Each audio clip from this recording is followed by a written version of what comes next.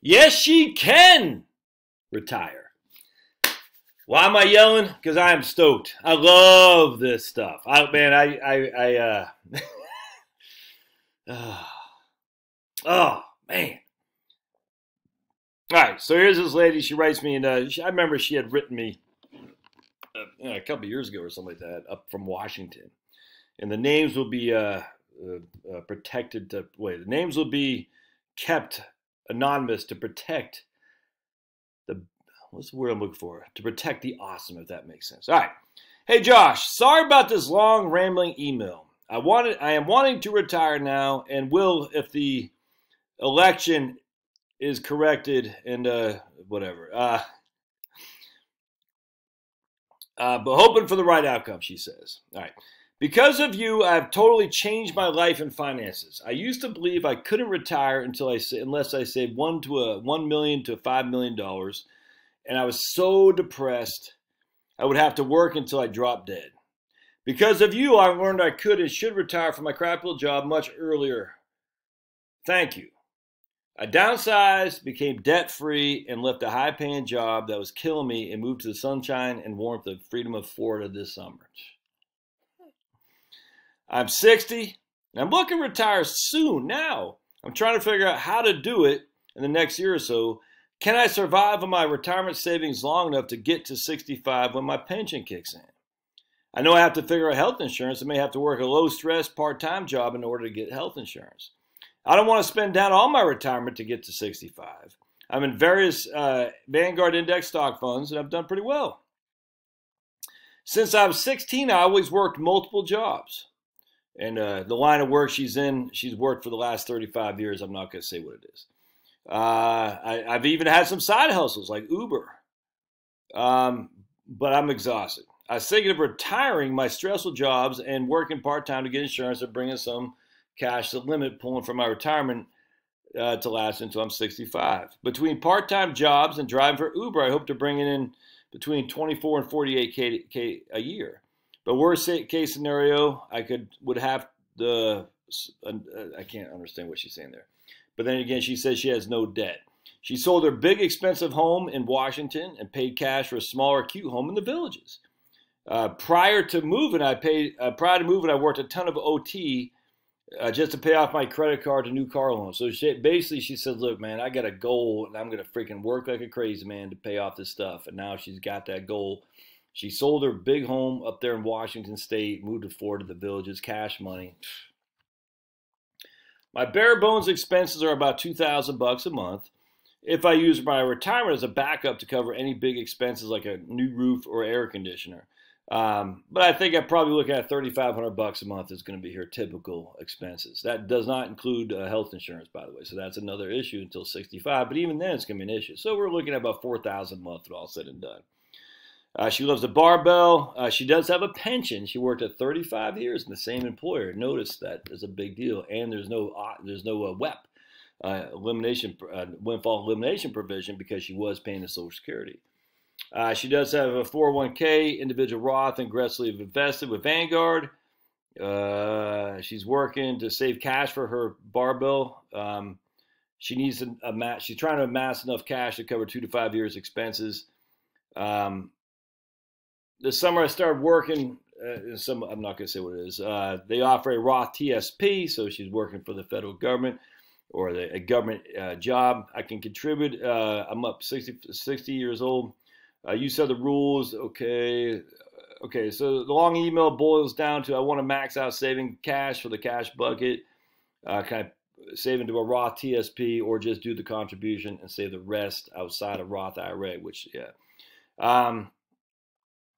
Can I quit my crappy job? Okay, so basically she's still in the same line of work she's been in for the last 35 years, just down in Florida, working in for the government, which is fine, you know what I'm saying? But she's still doing it. She's tired. She's like, man, I'm tired.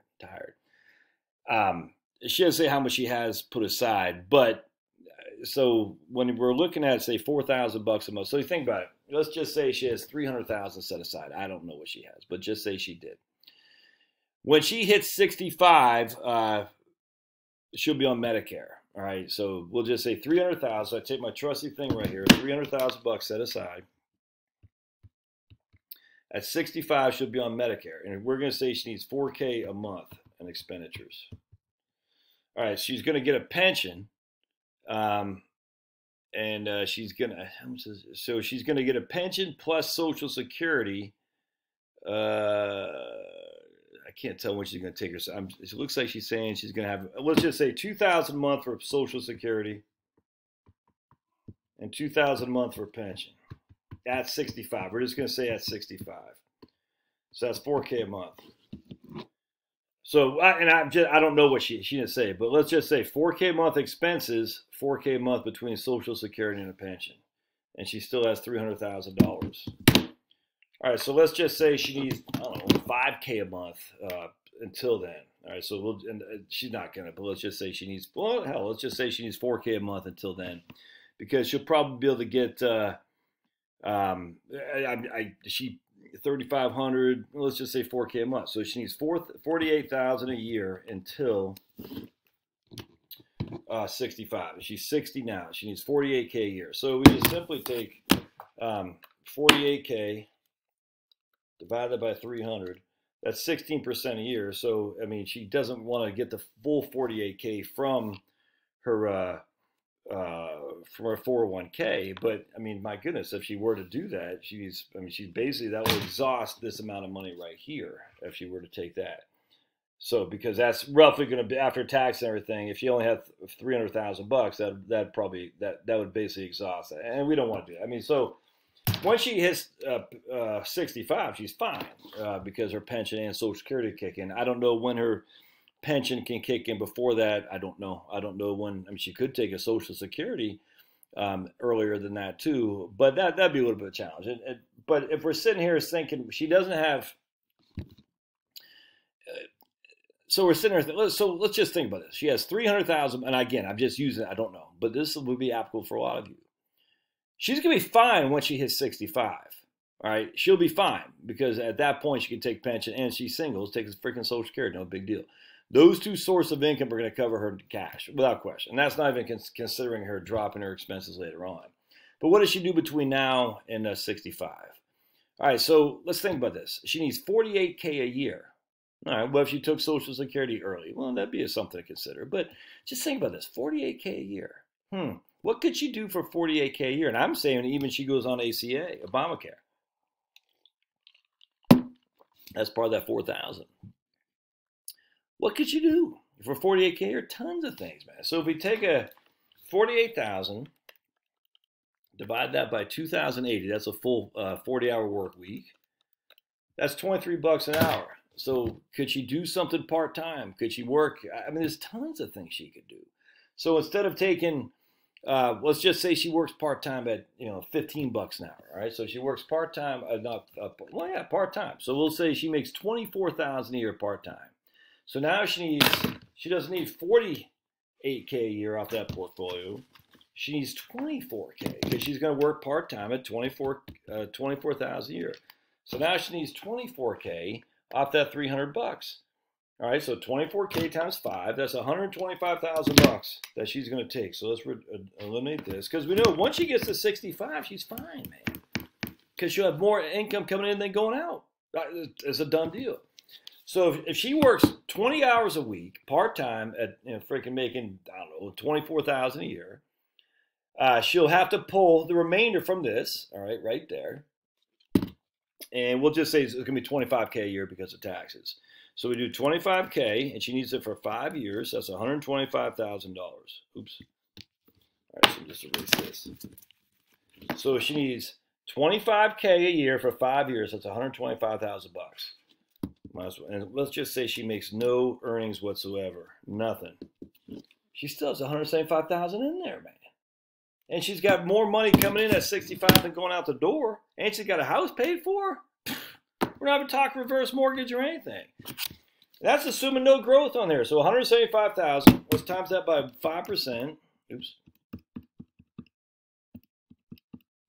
That's another basic 9,000 a year. At 5%. So now she's got 9,000 a year off this 175,000 plus her Social Security and her pension, which is more than enough for her living on. She has no debt. She can always take a reverse mortgage. Look, I'm just saying, if you're freaking miserable, we just got to back this up into bite-sized chunks. Say, okay, what if I did this? Well, I don't have health insurance. So go on the Obamacare, go on Medishare. I mean, I assume she's in pretty good shape if she's been in her line of work. That I'm not going to say what she's in.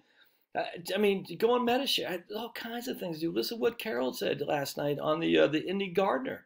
Oh, there's so many things you can do here, but you got to start off and you got to reverse engineer it.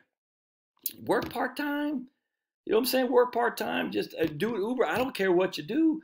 But if you're doing Uber for $24,000 a year, that inherently means you only need $24,000 a year left from your portfolio, and you only need it for 5 years. All right, so you don't have as much in 5 years as you do now. What's the point of saving money? The whole point about saving money is to spend it when retirement comes. There's no magic number that says retirement's got to be 65. I can't tell you how many people call, well, I don't want to touch the principal. I'm like, why? What's the point? It's okay to touch the principal. It goes down a little bit, and then you get in retirement, you have more money coming in and going out, your principals can go back up. Anyway, I love stories like this. If that doesn't fire you up, nothing's going to, man. Just remember, reverse engineer it. All right, we'll see you guys. Love to hear your comments.